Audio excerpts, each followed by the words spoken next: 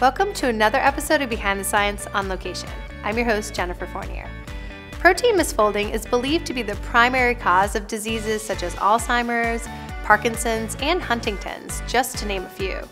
Understanding protein function as well as misfunction is therefore critical in finding cures or treatments for these diseases. In this episode of Behind the Science, let's head to a lab at the University of Texas to see what they are doing in regards to understanding the structure and function of proteins. So I'm here at the University of Texas at Dallas, visiting the Chemistry and Biochemistry Department, and they say that everything's bigger in Texas. So let's see if that applies to the data. Hi, Kyle. Oh, hi, Jen.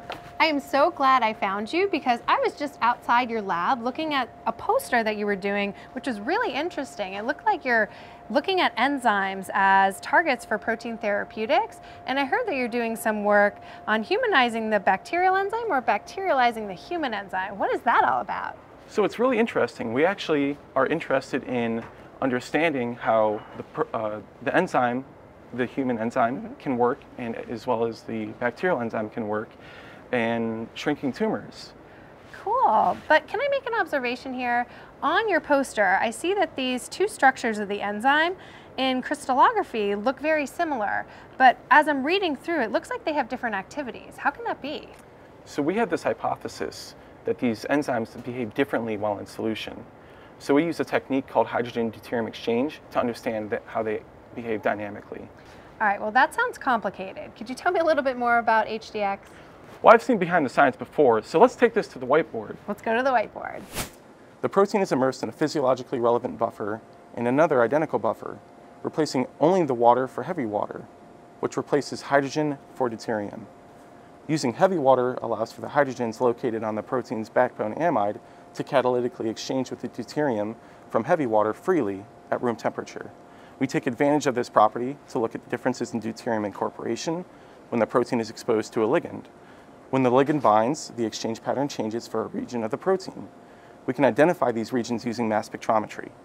Well, Kyle, I do love a good whiteboard, but what I love even better is to see science in action. And my guess is you have one of those instruments somewhere in this lab, right? You are absolutely right. It's right over here, and in fact, I spend most of my time in there. So let's take a walk over. Let's head over. Here it is, my home away from home. All right, let's go on in.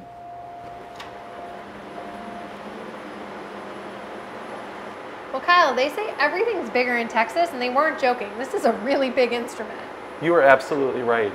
For this instrument, we have three components. Okay. This automated robot that allows us to do our exchange.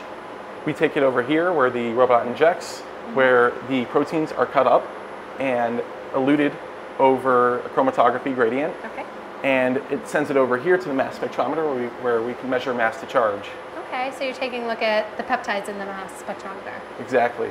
All right, now one thing I noticed that I don't see on every HDX instrument is this automated platform. Why do you have this?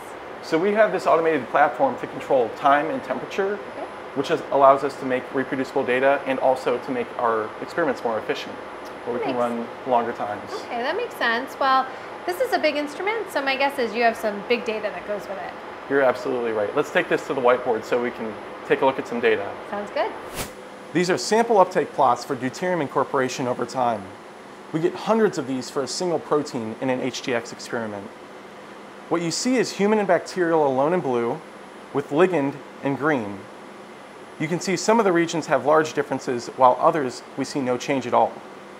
What we learned from this was the bacterial enzyme moves less during catalysis than the human enzyme, and we learned which regions specifically are moving. Well, HDX is a really powerful tool for understanding the dynamics of proteins. You're right, Jen. Now that you know how it works, let's get you to work. Let's go.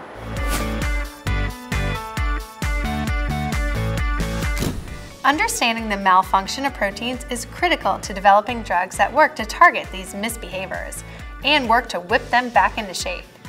HDX is a unique and powerful tool for analyzing proteins and how they interact with drugs.